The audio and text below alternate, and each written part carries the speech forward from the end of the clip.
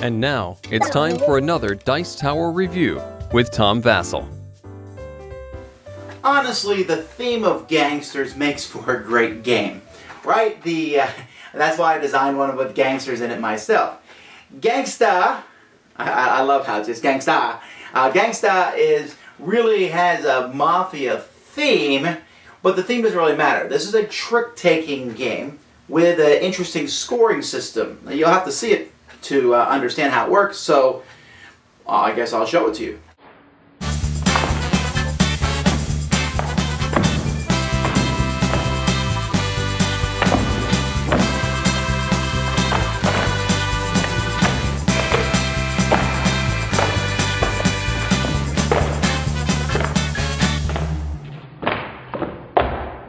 At the beginning of the game, you're going to build a grid of cards. Well, you're going to build a grid, A through E here and 1 through 5. And this is a grid that you're going to place in the table.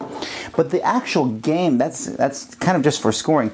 The actual game is going to take place with this deck of cards that you have. This deck of cards is made up of mobsters, the 4 different suits. You have your Japanese mob, you have the Italian mob, you have the Russian mob, and then you have the Irish mob, your 4 stereotypical mobs, I suppose. And each of these mobs has numbers on them from 1 to 8, and then there is a strong mob and a weak mob, and the strong ones are the ones that are in a circle, and the weak ones have no circle.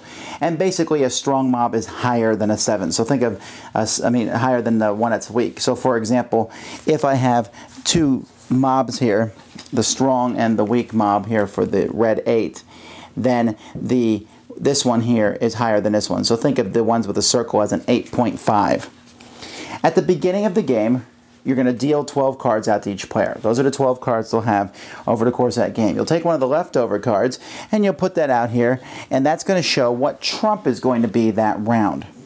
Then the game is played with your typical trick-taking game. One player leads a card, and you must play the same card as the first player unless you can show a hand that has no green cards in it, what you're led. Then you can play any cards you want. If a trump card is played, the highest trump card to play wins the trick. Otherwise, the highest card of the lead color wins the trick. There is one difference here, though. You are allowed to play, if, let's say, a trick was led, let's say a Yakuza trick was led, and this guy plays an 8, I am allowed to play 2 cards together if I want to, as long as they are both weak or both strong, and both of the same suit, of course. And they also have to be higher than the number that's played. Regardless of what numbers were played, let's say the first trick here, then the player who wins the trick is going to take the cards that they won, and they're going to place them in the grid. They can put these cards wherever they want, but they're going to get points based on how they put the cards out. For every pair, see, they made a pair here of 7s. For every pair, they're going to get 1 point. And we have a card here that shows if you have a pair, you get 1 point, 2 pairs gives you 3, a triple gives you 4, 4 of a kind gives you 6, and 5 of a kind gives you 9. And you say, well, the grid's going to get filled up pretty quickly. Well, yeah, because you're putting out 4 cards every turn. So let's say that other trick I showed you, the Yakuza trick, was the next one. So that player might put the 8 here and get a point for a pair, and then put the 2 3s here, so he has 2 pairs, so that's 3 points, and the 4 and the 5, he puts the 4 here and the 5 there. So he only gets the 3 points for scoring those 2 pair, but at this point in time, we now have a whole row that's filled. Whenever you have a whole row or a whole column that's filled, either and or, at that point, you will turn over the top card of the police deck. The police are going to make a bust. So here I turn over this one. This says everything in row E and column 4 is gone. There are no cards in row E, and column 4, there's only 1 card. So that card is discarded. So now there's room to put more cards. That only took out 1 card, but depending on what cards you draw, you could take out a whole pile more cards. For example, if I had drawn the C3, those cards would be gone quickly. There's always going to be room for at least 4 more cards to put out there.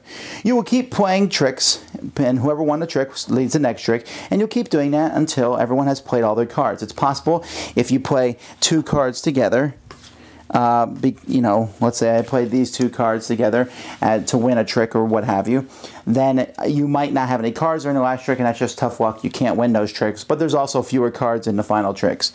After you play the final tricks, you count up the points, and whoever has the most points is the winner.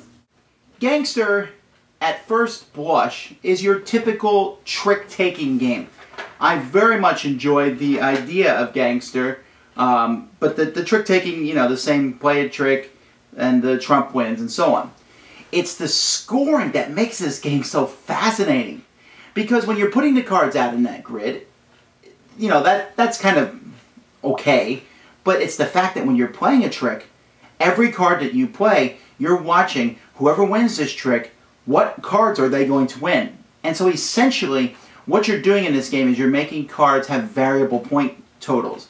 There are many games in which 5s are worth 5 points and, a 6 is worth 2 points or whatever. Different games, different cards are worth point values. Here, they're worth point values depending what's already out in the grid. So never do I just say, oh, I'm going to throw this card out because I'm not going to be able to use it. It's a 7, And there might be a difference. For example, if I can win a trick with a 7 or if I can win a trick with an 8. Let's say I have the 7, 8, 9 of a color and I'm going to win the trick.